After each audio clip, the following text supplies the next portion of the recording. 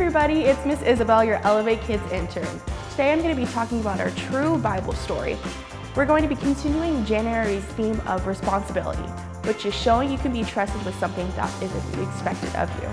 We're going to be talking about Paul and what he says in Ephesians 4:29 about using our words wisely. So go ahead and head over and watch our So-and-So show and check out our activity sheets for some fun activities. We'll see you soon. Thank you.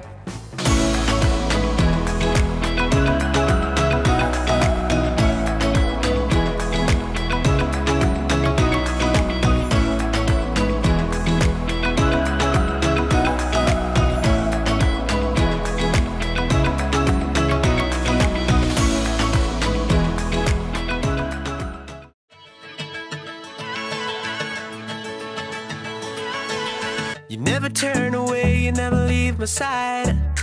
And every time I call your name out just to find that you're already right here with me, never been alone. I can trust you with my heart, 'cause this I know. You are always faithful, you love me from the start. No matter what I'm facing, I will trust you with my heart.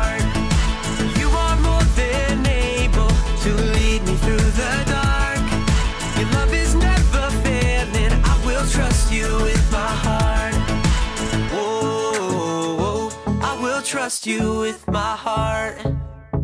There are days when I feel I need a friend, and then I hear your voice reminding me again that you're already right here with me, never been alone. I can trust you with my heart, 'cause this I know. You are always faithful, you love me from the start. No matter what I'm facing, I will trust you with my heart. You are more than able to lead me through the dark. Your love is never failing, I will trust you with my heart. Whoa, whoa, I will trust you with my heart. No matter what may come, no matter what I go through, God, you are never gonna fail me. I will trust you with my heart. No matter what may come, no matter what I go through, God, you are never gonna fail me. I will trust you with my heart. You are always faithful, you love me from the start. No matter what I'm facing, I will trust you with my heart. Yeah. You are more than able to lead me through the dark. Your love is never failing, I will trust you with my heart. Whoa, whoa, I will trust you with my heart. Whoa, whoa, I will trust you with my heart. Whoa, whoa, I will trust you with my heart.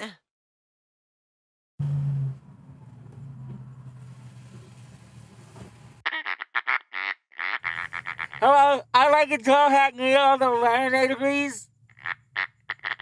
No. A 12-hack meal of the lemonade. No. He wants a 12-hack of the lemonade, and I would like a Southwest salad with a grilled chicken and a lot of water, please. A lot of water. Yeah. I can never understand what they're saying. Me neither, I don't get it.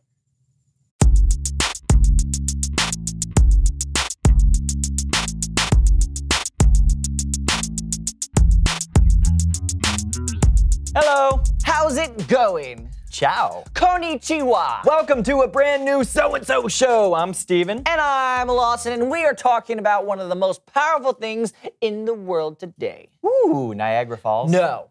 Your Aunt Margaret's perfume? Also no. My bicep? Definitely no. Come on. I'm talking about our words. Ah, yes, our words. They are powerful things that we have to control at all times. Correct, my friend. So I thought maybe we should play a game. A game of words that's been played on this show before. You don't mean... The secret word. The game when you say the secret word, you get body slammed by a wrestler? Power! Or you get baked beans poured on your head? or slime? Lots of slime. Oh, why would we play that game? I've been assured that nothing will be dumped on our heads and no one will body slam us. Yeah, that's what they want you to think. But just in case, it's probably best if we don't say the secret word. Inside this sealed envelope is the secret word. Is that gonna happen every time? Maybe. Oh. So, neither one of us knows what the word is, but it's an ordinary word that we use every day. And when we say the word, we get the consequences. Hey, that's my sound effect. We can share. Fine. Now, it's time to show the world what the word is. You will know the word, and we will not.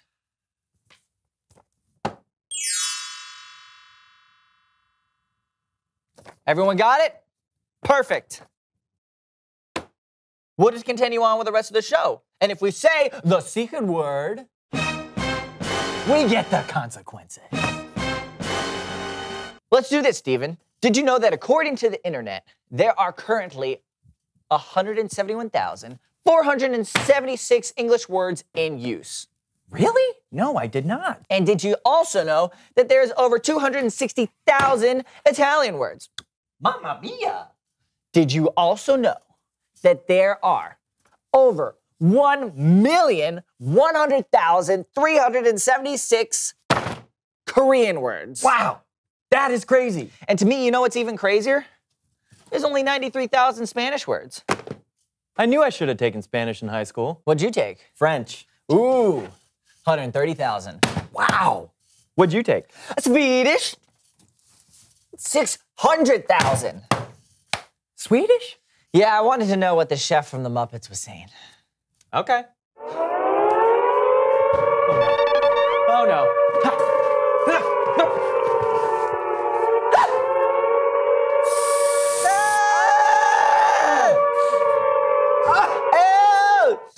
Oh, it smells so bad! Oh, like rotting fish and moldy tangerines, but with a hint of rose sprinkled in. Yeah, I'll take your word for it. I guess we know what the secret word is. Oh, huh? really? We do? What is it? It's no, you're not gonna get me like that. Right, I know. You're too smart for something that simple. That's very true. By the way, do you want a Twizzler? Okay. Nice try. Yes, I do. That was a close one. Almost got brought down by Twizzler. I'll get you before the show's over. Not likely. I am in complete control of my words. Words. Uh-huh. It's Bible story time with Kellen.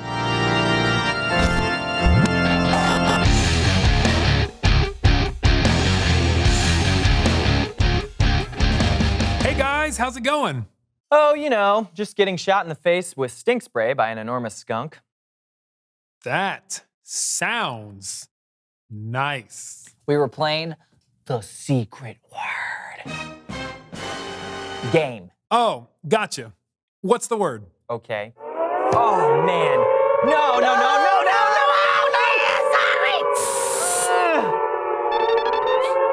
Sorry. Well, what are we talking about today, Kellen? Choosing your words carefully. Great. Take it away.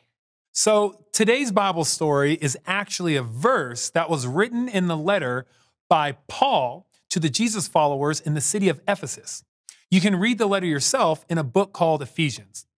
And like I said, this verse is all about words. Paul wrote, "Don't let any evil talk come out of your mouths. Say only what will help to build others up and meet their needs. Then what you say will help those who listen." It's really crazy to think about that being written 2,000 years ago, and it's still something we need to hear today. Sometimes we use words that are hurtful, and we lash out in anger and hurt people's feelings. But Paul wrote that we should use words that build others up and meet their needs. Words that are helpful. We all have the same words to choose from. It's up to us to decide which ones we're going to use. We can decide if we're going to tease or to praise someone. Do your words harm or do they calm in a situation? Is what you're saying rude, or are you trying to be courteous? Are your words out for revenge, or are they offering forgiveness? It's really your choice. You can allow your words to get out of control and be hurtful, or you can use your words wisely and be helpful. Is it always going to be easy? No way. But can we do it with God's help? No doubt. That is great, Kellen. Thank you for using your words to teach us that lesson. Yeah, Kellen, you're the best. Thanks. And you guys are A-O-J. I think you mean A-OK, Kellen. Oh, no! No, no, no, no, no, no! I'm sorry, I'm sorry, I'm sorry. Oh, it smells so bad. Oh, no, it's wet too. Oh, no, Thanks, Kellen. No problem. I'll see you next time. I wouldn't miss it. Bye. What are you doing? Trying to think of what words to say next. Here, I'll help you. Reveal the question! Why do your words matter? Well, as someone who has to constantly monitor what comes out of his mouth, I can tell you that when you don't control your words, people get angry, feelings get hurt, and you're never allowed to go to that Applebee's ever again! And on the flip side, words can encourage people and make them feel better. To paraphrase Spider-Man's uncle, words are powerful, and with that power comes great responsibility. Wow, that's really good, Lawson. That's like a rule for life. Ooh. Use your words wisely. And whatever you do, don't say the secret word. Because it really stings. You really stink. Hey, your words hurt me. Sorry, man. We both stink. Thank you. No problem. Thanks for watching, everybody. That was the So-and-So Show! Bye, everybody! We'll see you next time. It really smells bad. The I know. smell lingers. Most people poop their pants. Most people poop their pants. Real men from paper planes. Real men what? Real men from paper planes. Never mess with minty mouthwash. Bless you. The moon creaks in your window. The moon creaks in your window? Yes! Paddle, possums, paddle. Harry Potter and the Sorcerer's Stone. That's it! How'd you get that?